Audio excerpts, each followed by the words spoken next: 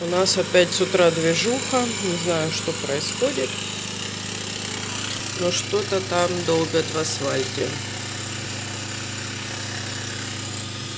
Люк, что ли? Не понимаю. Наверное, люк откапывал. Потому что, честно, вечером был запах канализации. Может, где-то канализация прорвала. Посмотрим.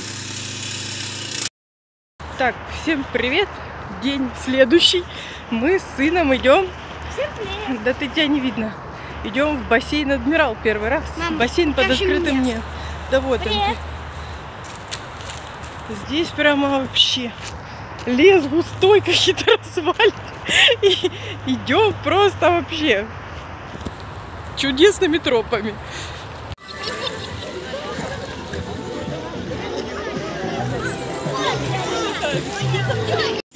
И снова всем привет. И моя мама купается. Мам, как эмоции? Ой, супер. Вода теплющая. Подальше, тут слишком близко.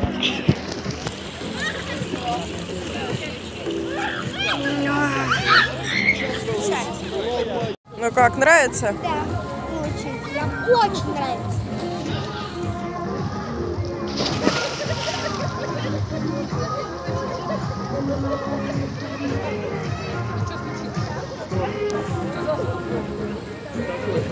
Сейчас нарвала помидоры, урожай, но они такие зеленоватые еще, доспеют. Этот я раньше сорвала, тоже он доспел, уже можно есть.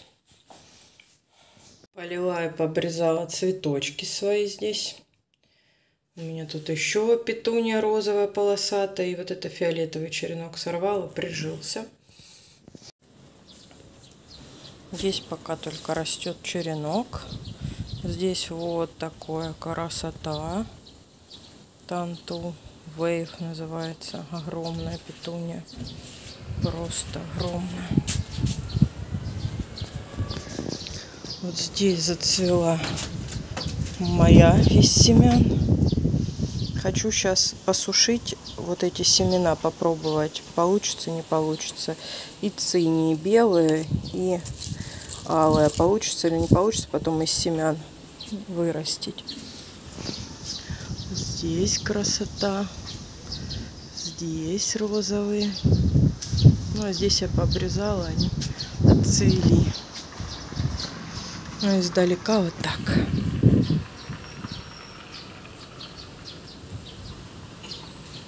И помидор. Он какой-то хиленький, но помидорчики висят. Я уже рвала тут один.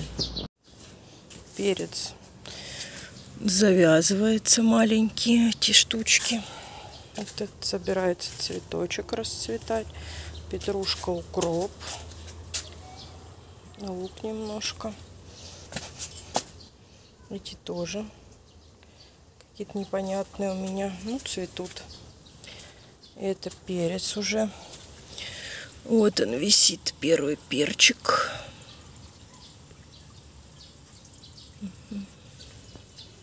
Так. Здесь помидоры прям большие висят. Там еще больше. Он огромный висит. Нездоровые, здоровые. Он розовеет, тоже крупный какой-то помидор. А вот здесь я сорвала уже 3 помидора, и они прям усыпаны. Пообрезала, сейчас все подвязывала. Тут одна циня прижилась беленькая. Разрастается вроде. Тут у меня помидор я обрезала, он как-то подсох, но новый лезет и цветет. Попозже будет. Это моя голубика. В общем, вот тут растет, новые поросли есть. Здесь вот эти цветочки самосевом. И вот тут тоже у меня помидоры. Сейчас и перец тоже цветет, вон завязывается. А вот черри усыпанные. Я тоже уже парочку тут рвала маленьких. Но они прямо усыпаны у меня грозди черри. И вон еще идут грозди.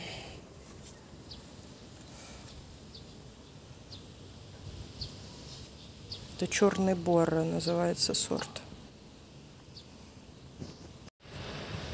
Так, яблонька. Там цветочки. И вот тут у меня красота.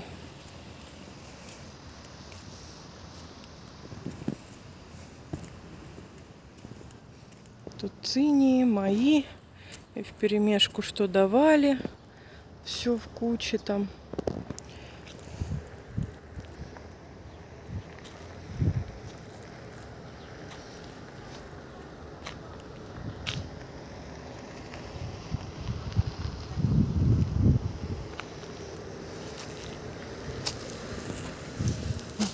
Звездное небо. Вот такая полосатенькая. И вот здесь тоже черенок втыкнула и прижился. И здесь тоже черенок. Вот зацветают. Лилейник отцвел.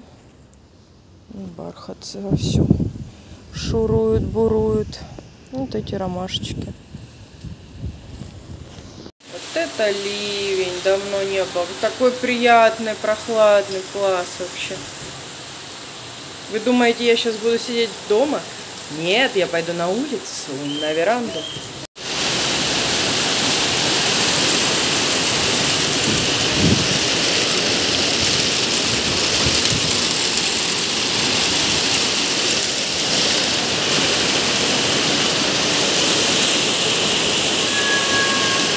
Вчера в бассейне кайфовали, а сегодня наяриваем, да? Нет.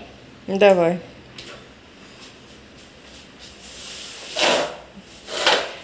Кроме нас эту работу никто не сделает, да? Мам, я отпыхаюсь, а ты пока потри. Отпыхаешься?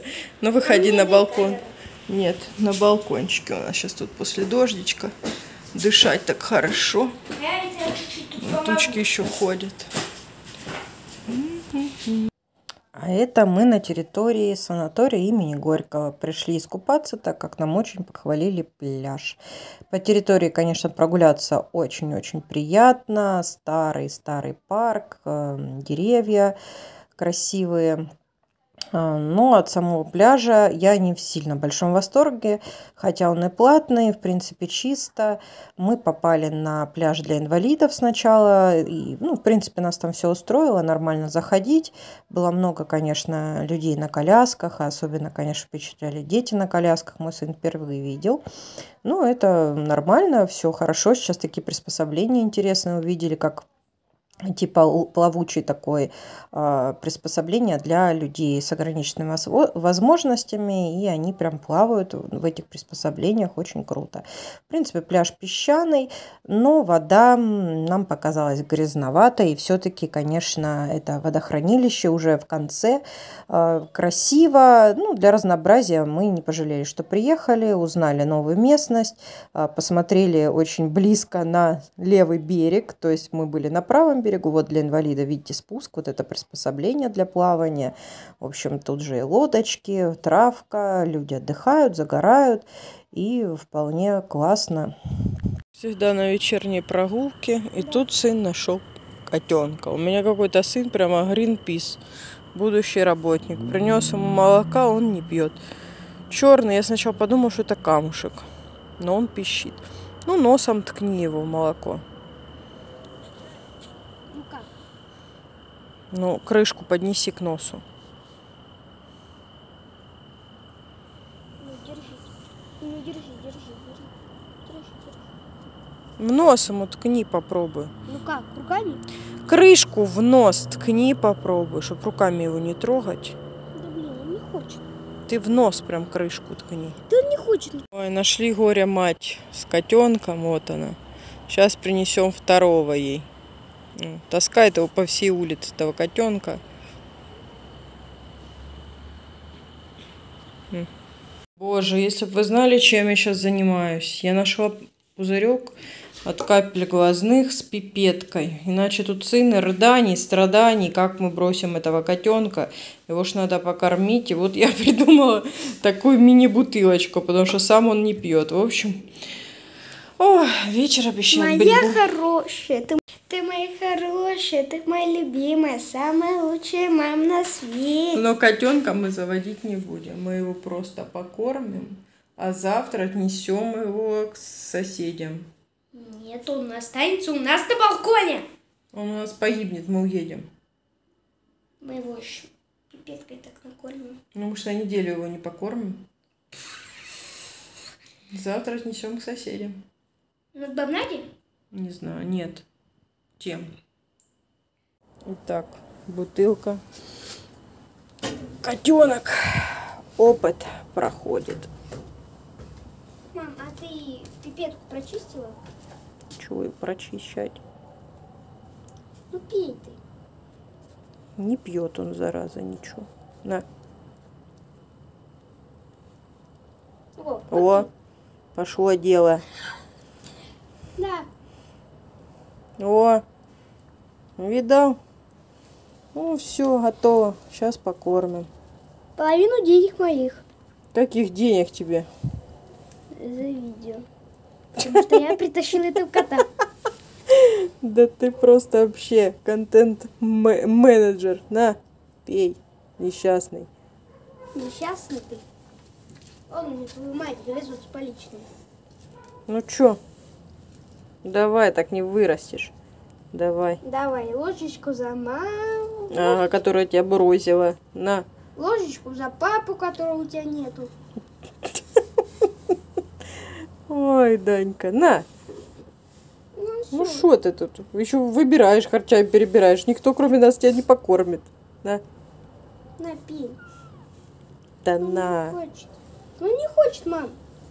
Не Ладно, давай чуть-чуть потом. Пусть посидит, подумает пока. Ну пей ты, пей. Ну пей, пей, пей.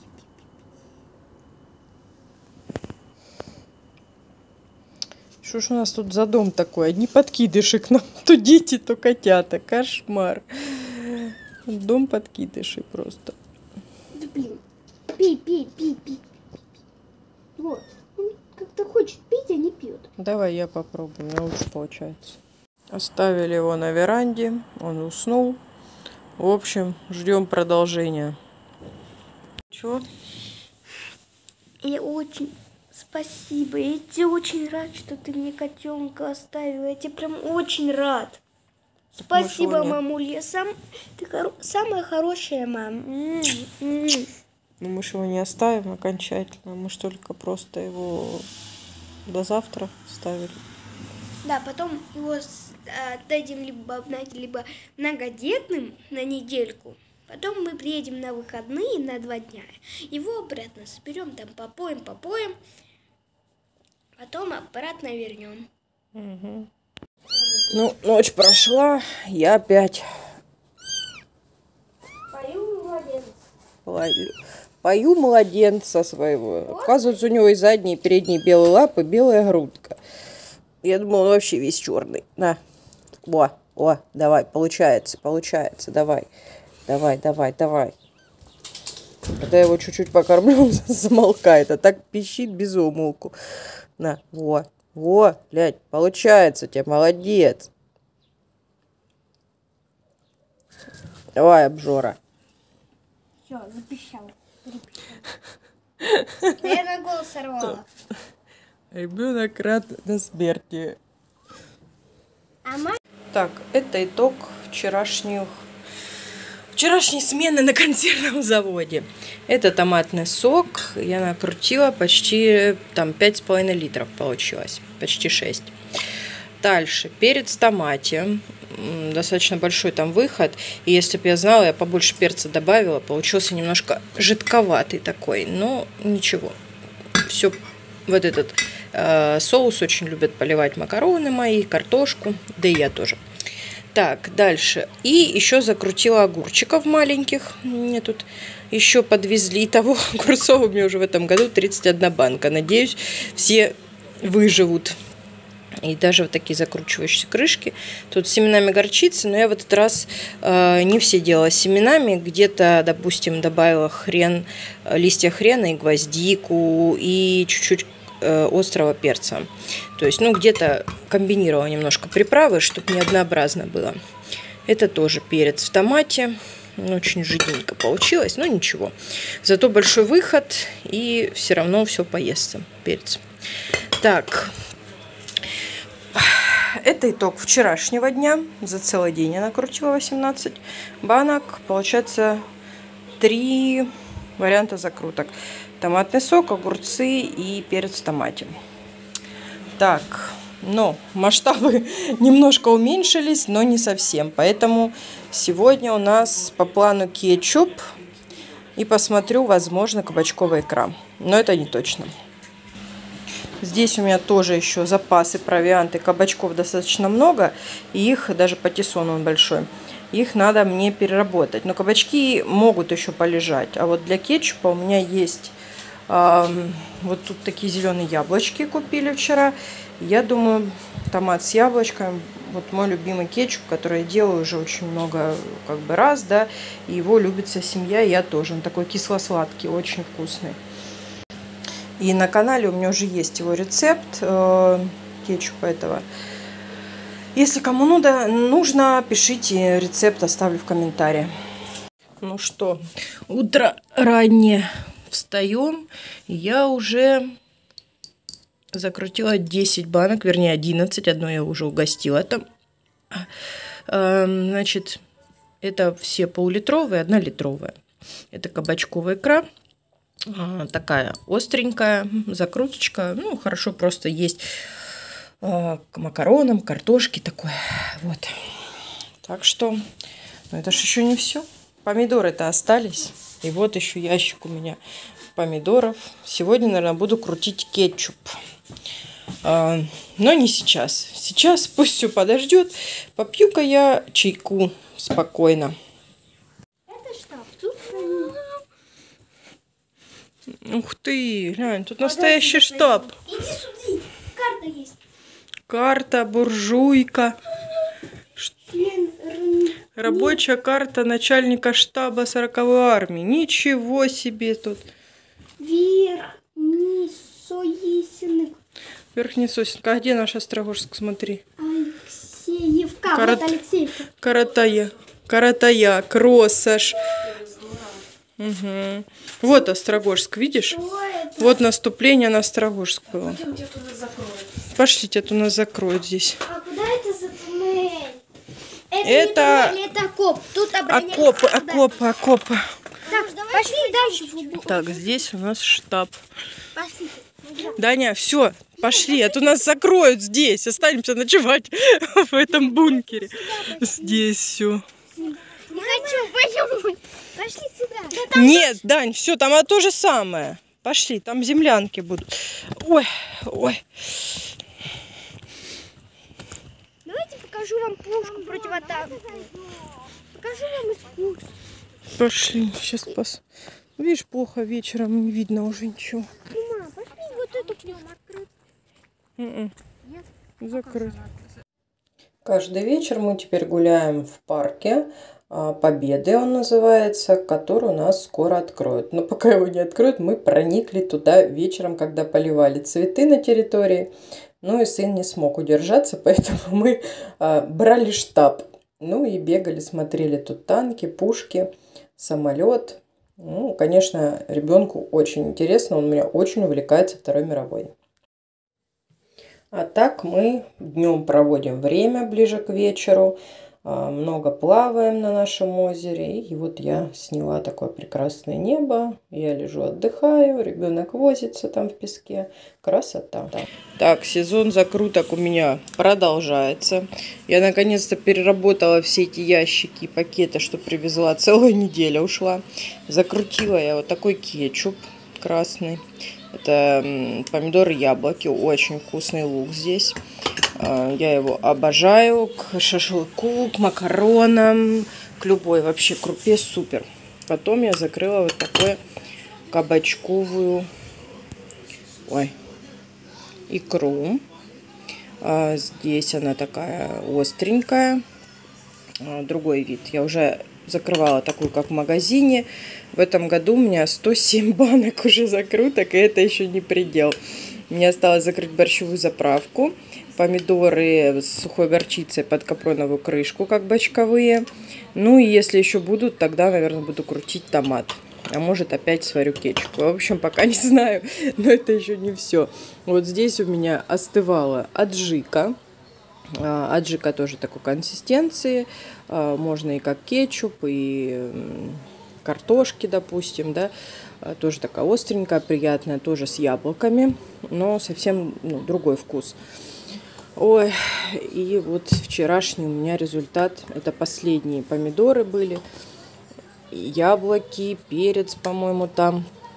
Чеснока очень много. Ну и горький перец. В общем, вот так. Это только, я же говорю, малая часть. Это просто муж 2 раза не сходил в подвал, не отнес. По-моему, банки уже заканчиваются, но я буду продолжать. Мне очень нравится делать закрутки. Ну, конечно, когда делаешь их каждый день, как-то уже и психологически устаешь, и масштабы, конечно, поражают. Ну, вот если в день, знаете, так, 5-7 баночек, то нормально. Но когда я кручу по 20 банок в день, конечно, уже жить не хочется. Но зато приятно, что потом можно открыть. И вот этот кетчуп, ну, осталось на банку уже мало, а так я слила в баночку. И, конечно, мы его умяли только так. Также вчера аджику варила, тоже чуть-чуть осталось. Тоже будем к какому-то блюду добавлять, особенно летом, знаете, когда уже приедаются свежие овощи и фрукты, очень вот этой кислятины, остроты не хватает. Так, это тоже кетчуп. Ой, ну, в общем, 7, по-моему, здесь банок кетчупа, остальное кабачковая икра. Да, ну кабачковая икра тоже иногда такая хочется, как закусочка. Так что вот так вот. Кручу, верчу. И борщевую заправку буду делать обязательно. Знаете, в этом году чуть пугают этими ценами. Думаю, это намного все выгоднее, проще. И мне очень удобно, потому борщевую заправку однозначно буду делать. Ларгус 5. Второй. Иди сюда.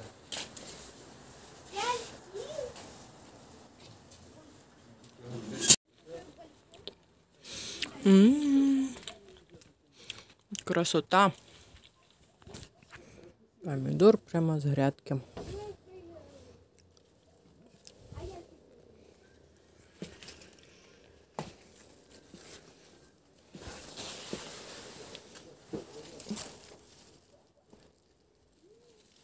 Выберу себе такой.